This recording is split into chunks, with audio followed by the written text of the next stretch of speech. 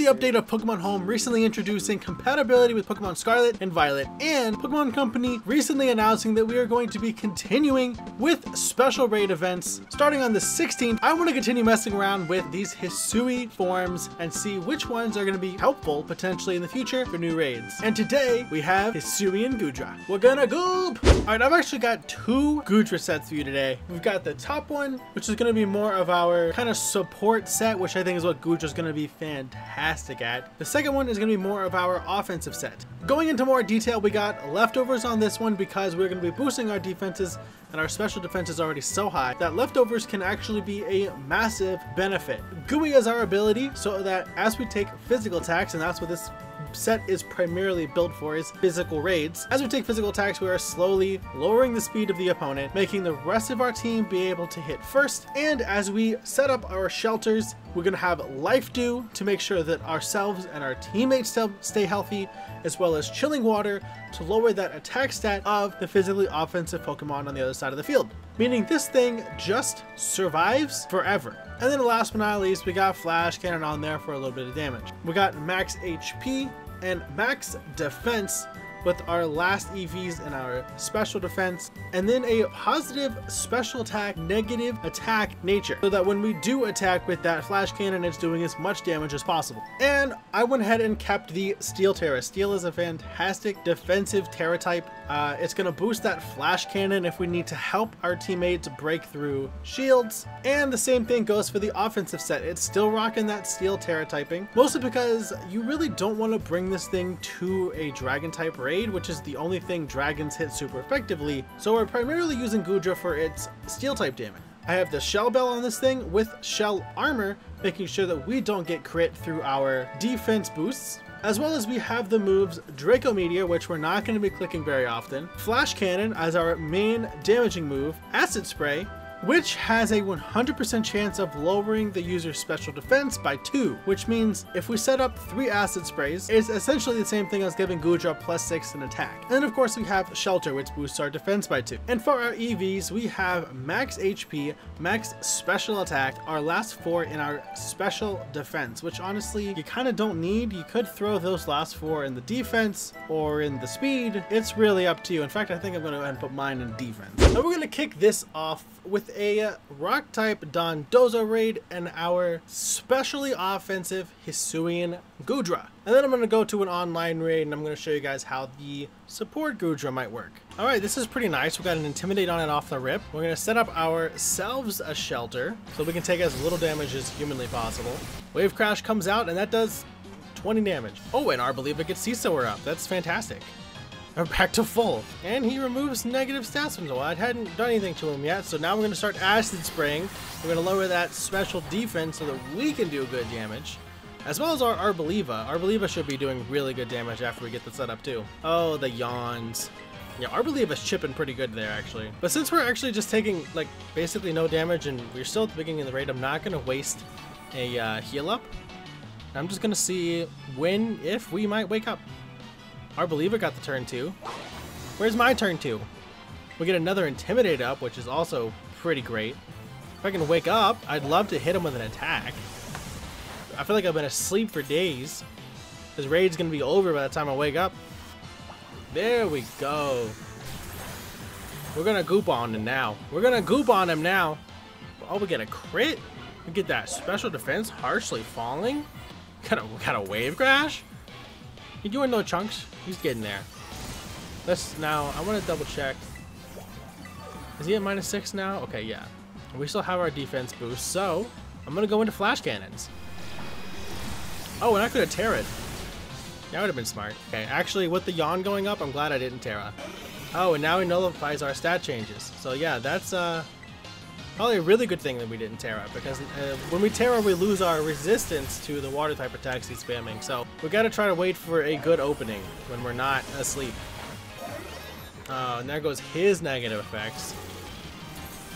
Didn't really get to capitalize on him, but that's fine. We spend more time sleeping than we do anything else. If we could get an electric terrain setup, that would solve the problems here. Okay, so now means we can get Acid Spray and then maybe Tera Flash Cannon and just knock out the shield. Because with the shield down, even if we get put to sleep again, if our reliever wakes up, we're good. Okay, we see the yawn. I still think I have my buff in defense. I think we Tera and attempt to just break this shield, if humanly possible. He's at -6 special defense. We're gonna Tera for a very strong flash cannon, and maybe take care of this shield so that our believer can whittle it down while we try to wake up. That'd be great. Ooh, the damage. Alright, now we see a wave crash, and we're still taking very little thanks to our defense boosts. Shields are down. We're going to sleep. But we got our believer with Energy Ball, who can still do a lot of damage. Or Earth Power also is an option, but that would prefer if you went for Energy Ball. I'd like to wake up naturally so I can just hit this thing. I don't want to have to use a cheer turn. It's getting a little bit closer than I thought it would. I'm not gonna lie. We're kind of coming in under the wire here. Our believer might have this in the bag if it goes. Okay, we wake up. Perfect. That was a lot closer than it should have been, but it was purely due to the yawn spamming of this Dondozo. If it wasn't for the yawn spamming, we would have had this in the bag so easy, even with all the stat resets. So it's purely down to the yawn spamming, and we spent so long asleep. We got like 5 turns, I think, twice in that battle. So luck not being on our side was a big part of why that was so bad. That doesn't mean that if you make this set that your battles will be that bad. Alright, now we have ourselves a wonderful opportunity with an online raid to show you guys how the support Goodra might work out. This is a 6-star electric type Haxorus. Seems like a perfect opportunity to show you guys how good this is. We have a booster energy, and it looks like that's about it. So I'm going to go for Shelter off the rip. As we eat up an Outrage, we can Shelter up, we boost our defense. It removes negative status from itself. We don't have any special attackers, so we don't need to worry about that. I am going to, however, start using Chilling Water so that I can lower its damage output for the rest of my team as well. And this Chilling Water is not really intended to be doing a lot of damage, but we'll see how much this Outrage does. Very little damage now thanks to our defense boost and dropping its attack stat, and now we're also dropping its speed stat every time it hits us with Outrage. This is going beautifully. There's so much stat control with this Pokemon, it's actually insane. It's at -2 attack, it's got -4 speed, we're at +2 defense. Just stole some of our Tera Orb charge, and I believe it might have just reset its stats. It definitely did. And now it's resetting our stats. Okay, perfect. Again, trying to mitigate damage for the rest of my team is the priority here.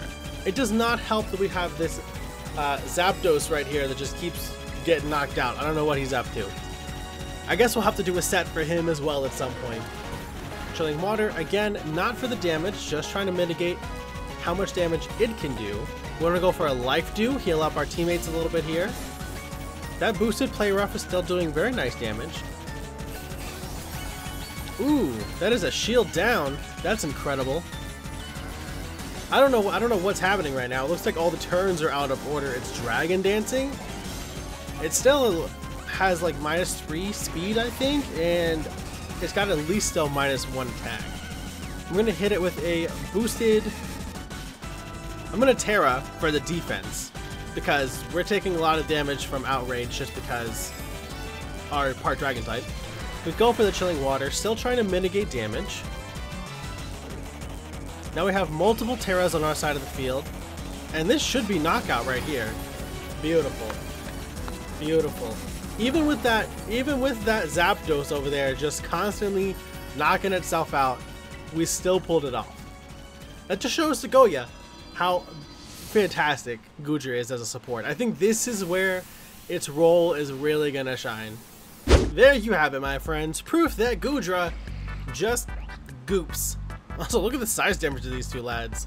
My personal preference is the support Goodra set. I think that's where this Pokemon really shines in Tera Raid battles. But as we saw, it is capable of handling its own. So I guess the rest is up to you.